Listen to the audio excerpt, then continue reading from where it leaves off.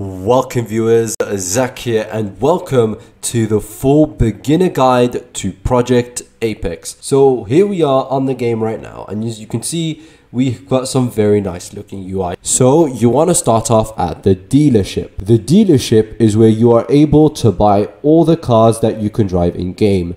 These cars cannot be bought on track and must be bought at the dealer. You will be presented with these choices of cars. You've got 2023, 2021, 2016, 2010, 2007, 2003, and 1992.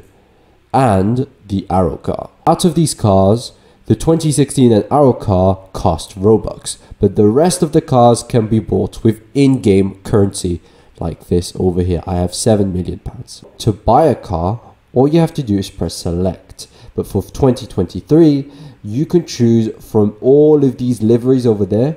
Most of them are inspired by the real life liveries. So as a new player, you're not going to have a lot of money. You're going to start with around £1 million. So the choices of cars you have is the Alton car, the Cross car, and the Evans car, which is basically the Williams car. So to upgrade the car, all you have to do is click upgrade over here, and then you have these three menus. You can upgrade the aerodynamics of the car, the engine of the car, and the chassis of the car. To purchase an upgrade, all you have to do is press arrow and then choose one of these options over there. For example, you can upgrade the strakes of the car. Obviously I've already bought this update, but it will cost you £50,000. Each upgrade have their own prices. Some are more expensive and some are cheaper. Another thing to note is that for some cars, there is an option for an advanced upgrade. So you've got the first stage of the upgrade and the second stage of the upgrade. This only applies to some upgrades and some of the cars. You also have the option to sell a car if you don't want it. To sell your car, just press sell over here. Please know that when you sell your car, you will only receive 40% of how much you bought the car for. So before you buy a car, make sure you are careful. For the other generations of cars, as soon as you buy the car itself, you own all the liveries. Now that you've taken a look at the dealership, you've got two options. You can either race or practice. Race mode will take you to an online lobby where you'll be racing with other players. Practice mode is a little different. When you click practice, you'll be able to choose one of the many beautiful tracks that Project Apex has to offer. So for this example, I'll be choosing the track I recommend the most as a beginner, and that is Hockenheim. Okay, and as soon as you load in, you will see this menu over here. You'll be able to see your stats over here, which is total laps, corner cuts, race wins, well, race starts, race wins, and your money amount. This money amount can also be viewed over here.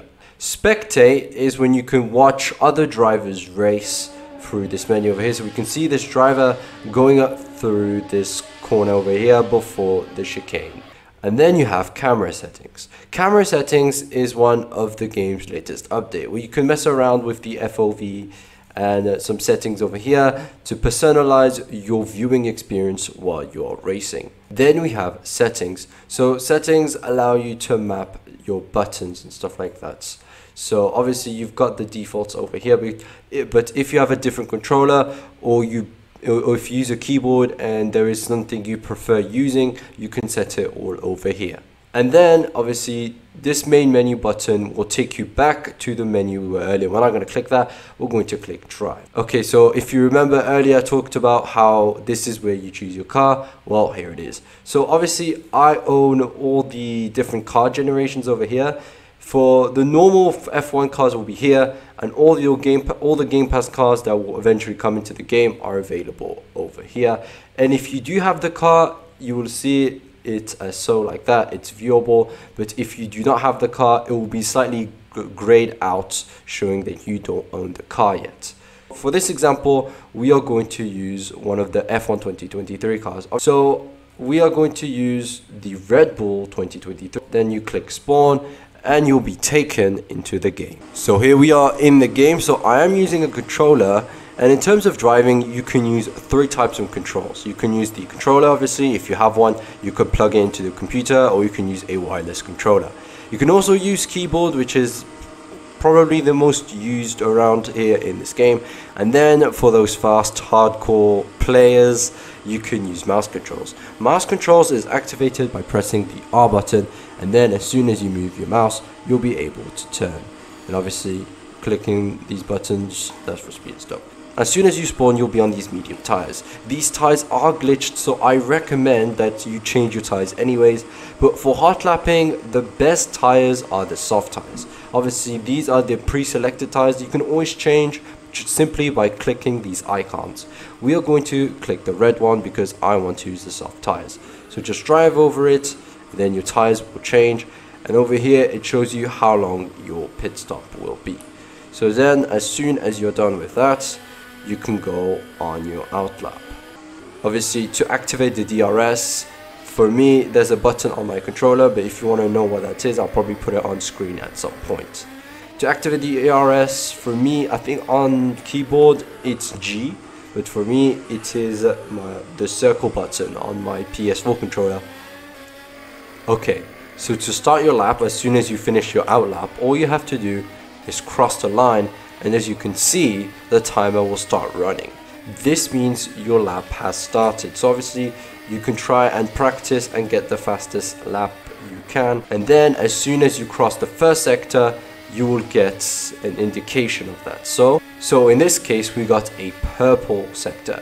A purple sector obviously means this is the fastest time anyone has gone around this sector at the moment. This can always change later, and for a little bonus feature, you can press L to see how other people are doing. So you can see this was the fastest first sector before I set mine. Green means it was their personal best, and red, which just came now, means that they got a track limit. Orange means that it's valid, but it's not your fastest time around this part of the track. As you can see over here on my screen, when you get this pop-up on your screen, that means that you have cut a corner and your lap will be invalidated. And that means that you won't be paid, you will only be paid £5,000, which is the currency of this game, pound. In terms of money amounts, each tracks pay a different amount depending on how long they are. And this also changes as well depending on the car.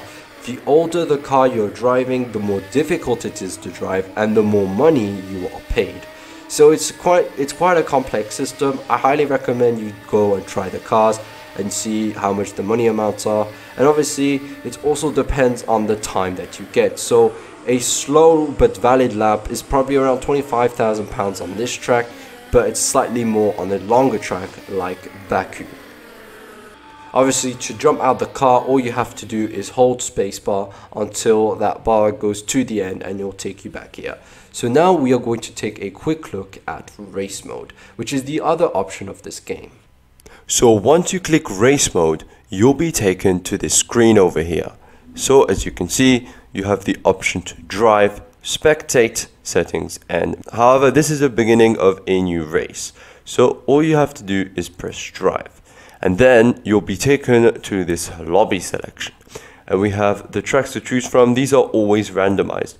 You also have a timer to do this, so you should hurry up while choosing. So, for example, I can choose Silverstone.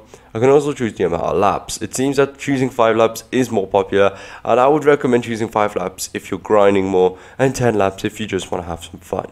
So, there you go. But as soon as you choose, you can now change it. Then, to choose your car, go to vehicle, and all the cars that you own will be available to be selected over here. So, for example, let's say I want to drive the 2016 car, and I want to drive the Williams. Just go over here, you choose a car and you lock in your selection. And there you go. You have until the track loads to choose your car. So now I'll be driving the Williams, and Silverstone seems to have been the track that has been chosen. Now we are here in qualifying. So in qualifying, you can see there is a timer. You have 6 minutes to set the fastest lap you can. All the times that are set will be shown in the leaderboard, and they will determine the order for this race. And after qualifying ends, you will be shown the grid rundown, like so. You'll see who is on pole position, the other people's times, and if you haven't set your time, like me unfortunately, then it will just be shown as blank and you'll just be placed in one of the backward position. Okay, and here we are on the grid. So when you begin the race, you have the option to choose which compound of tire you'd like to use. So in my case, I'd like to use this, well, not the softest tire, but the second softest tire. The 2016 cars have the most option of tires in the game. So some things to note about race mode is that each lap is worth half its lap value. However, if you win the race, you can win up to £250,000 as a reward. So it's definitely worth trying to win a race. However, you gotta be careful. If you extend track limits, then you will get a penalty slowdown of around 2 seconds. As you can see there, my gear changes to P and then just slows down the car for around 2 seconds and then removes the penalty and lets you drive again.